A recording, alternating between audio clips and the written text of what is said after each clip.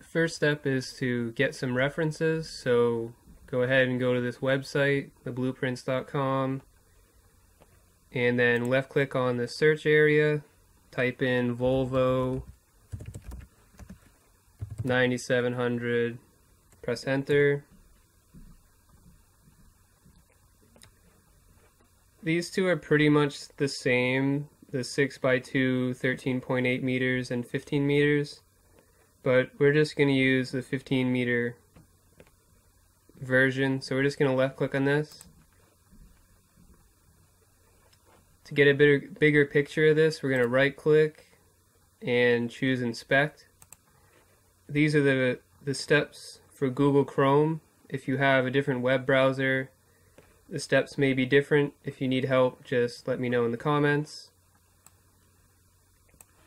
Then we're going to right click on this and choose open in a new tab. This gives us a bigger picture to work with. Now we're going to right click on this, save image as. I'm going to choose my desktop to save it to my desktop, and then just click save. That's all we have to do for this. Now what you want to do is go through and download all of the reference images that I have linked in the description. I'll show you one example and then you can download the rest on your own. So this is the first example. All these links will be in the description. So you want to go to each link one at a time and then click download, full resolution, and hopefully that will download it to your desktop. I'm not sure where it just downloaded it for me, probably in my downloads folder, but just be aware of where it's saving it so that you can find it later.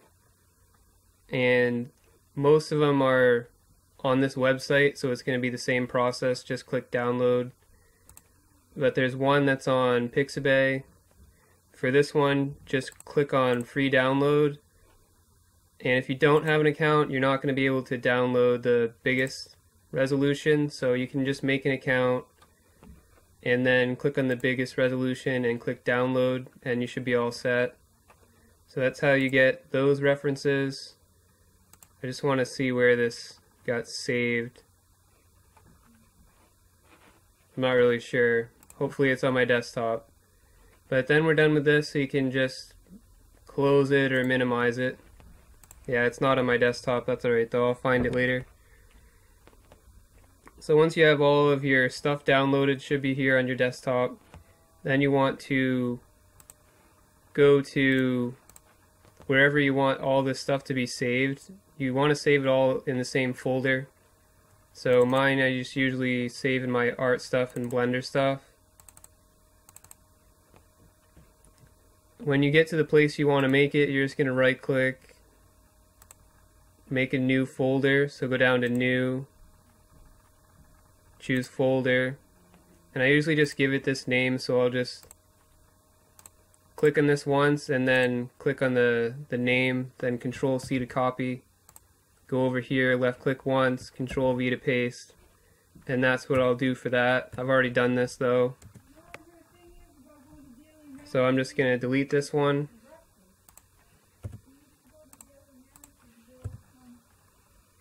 Once you have the folder, you're just going to double click it, and I usually create a references folder, so just right click, new folder, name it references. And this picture right here of the blueprint, I just drag and drop in this folder. And any of the pictures, like this picture for example, I'll go into my references and then I'll drag and drop all of my reference pictures in this folder, and then we should be all set with our references and our blueprint. So I'm going to delete this blueprint because I already have it.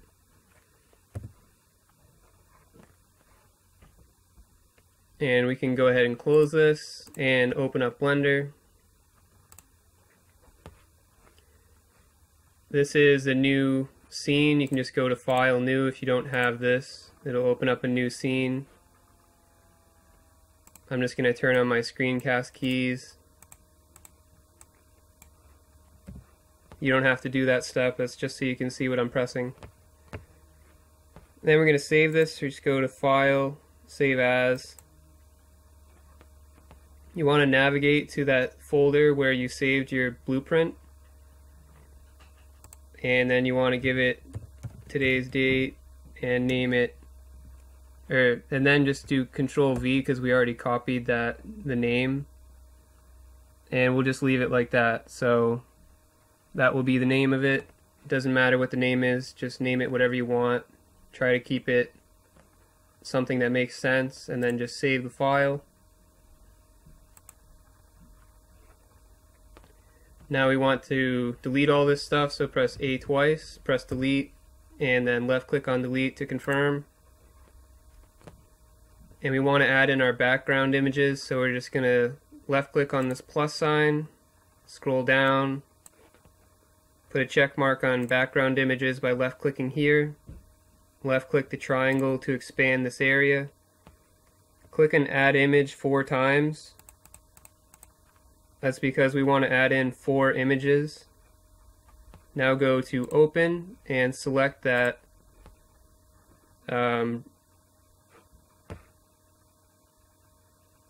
select the background image that we saved, the blueprint that we saved, and choose open image. Then press 3 on the number pad and 5 on the number pad.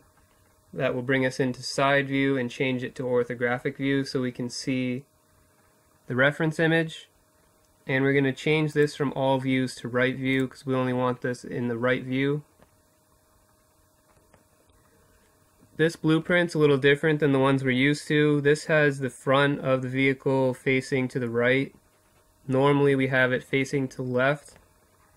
If you want it to be like the normal style, you can just do flip horizontal and it will now be facing to the left. But just for the sake of showing you how to do it differently, we're going to set this up with this as the front on the right side, and it's going to be a little bit different. So what we're going to do is we're just going to move it over. We're going to click left click and drag here and hold shift to move more slowly if you want to. And you want the front of the vehicle to be lined up with this blue line, which is the Z-axis.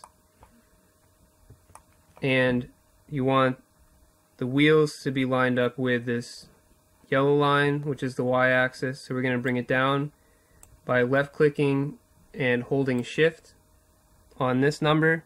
Bring it down until it's lined up. So that looks pretty good on both areas. Now we want to go over here, just make sure you scroll down a little. Left click on this icon and choose the same picture. And change this to top view. Now press 7 to go to top view. So the only 2 views that are going to be different since we have this on the right side is top view and side view. So for side view, normally we would have the front of the car here and then the rest of the car this way. But because the image is reversed, we have it going this way. And it's going to be the same for top view. So if we press 7 in top view, normally we have the car going this way. But since it's a different direction, we're going to have it actually going this way instead. That's the only difference. So here on our top view image, we're going to go to the rotation, left click here, type in -90, and then press enter. And again, we're going to hold shift and left click to position this. We're going to position this, this green line is going to be the center of the vehicle, and this red line is going to be where the front is going to be touching. So we're going to bring this down until the front is touching the red line.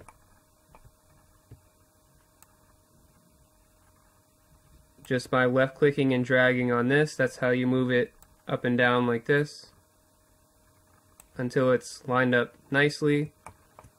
And then we're going to go to the back of the car or the bus, and we want to try to center this better, so we're going to hold shift and left click on this and center it as best we can. That's probably pretty close. And to just pan around like this, it's just holding shift and middle mouse. That's how you pan the view like this. So that's the top and the right view. Now we need to do front view. So we're going to go down here, do the same thing, left click on this, left click on this, change this to front view. So now this one's in front view, so we're going to press 1 on the number pad. Now we're in front view. And again, we're going to hold shift and left click to move these into position. This again is going to be centered, so we want to try to center it. And we also want the wheels on this red line. So we're going to try to get the wheels on the red line. And we're going to try to center it as best we can. I'm just using this little rectangle to try to center it. So I want half the rectangle on this side, half of it on this side. That's relatively close. I think I want to move it over slightly a bit more, so I'm going to left click on this value, left click on the end of it, and add a 5. And that'll center it a little bit better. We're going to use the same X value here for the back as we did for the front. So we're going to add in this image first. So we're just going to left click here, left click on the image, and then change this to back view. So an easy way to copy this value down to this value, so from the front view to the back view, is to just hover over this value, press Ctrl C. Doesn't look like anything happened, but we just copied this value. So if we go down here and hover over this value and press Ctrl V, it's going to paste that value. So now what we have to do is press Ctrl 1 to go to back view. And it's already centered according to this blue line. So the only thing left to do is to get the wheels lined up with this red line. So again, we're just going to hold shift and left click and drag to bring this up and line it up as best you can with this reference. That looks pretty good. So now we should have all of the views set up. You can check them if you want by pressing 3 on the number pad for right view, 1 for front view, 7 for top view, and Control 1 for back view.